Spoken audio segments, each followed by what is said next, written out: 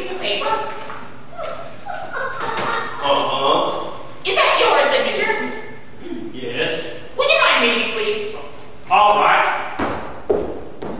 Uncle Sam needs you. One, my Minutemen to form Columbia. I could have swore I said Minutemen.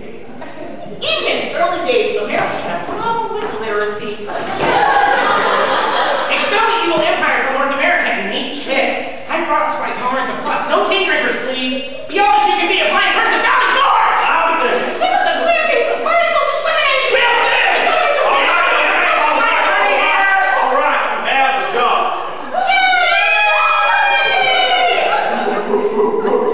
Now, gentlemen, this is the situation. Thousands of well-trained British soldiers using the most advanced weapons versus a ragtag band of undeserving colonists.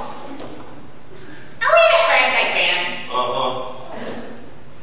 That don't sound so good.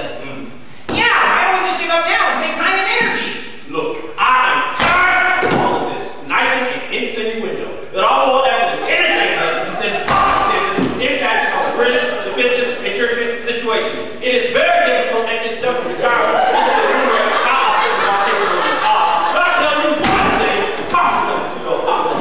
We are taking all precautions at every penetration, and by the grace of God, our oncoming thrust will break through the last membrane of the British defense and into Virginia.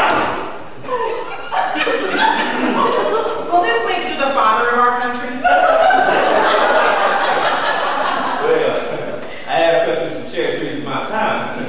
I cannot tell a lie. Now, gentlemen, all we need now is a flag to rally around. Any ideas?